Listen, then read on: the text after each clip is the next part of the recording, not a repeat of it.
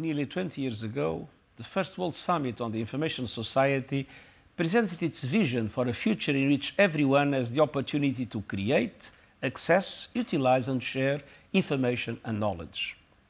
Today, digital technologies are transforming our lives, changing the very fabric of society.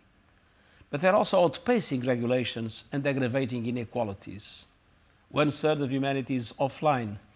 We must bridge the digital divide and ensure that everyone has access to the internet in this decade, in particular women and girls. At the same time, we must prevent and reduce the dangers of digital technologies, stop the spread of mis- and disinformation and hate speech, and the abuse of personal data, which is being used, often without our knowledge or consent, to boost profits and manipulate behavior, and promote a humane internet. That is why I have proposed a global digital compact on an open, free, inclusive and secure digital future for all. We are aiming for this compact to be agreed by governments at the next year's Summit of the Future, with inputs from the private sector, civil society, academia and others.